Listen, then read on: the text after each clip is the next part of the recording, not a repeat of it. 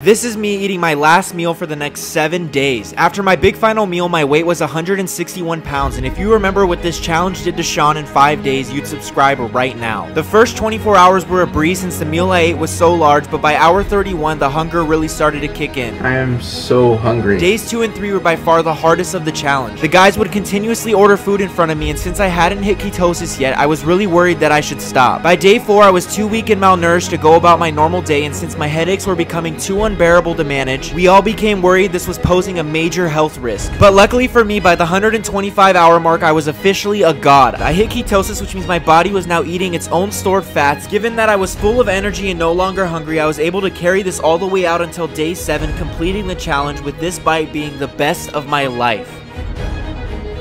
And this was my final weight.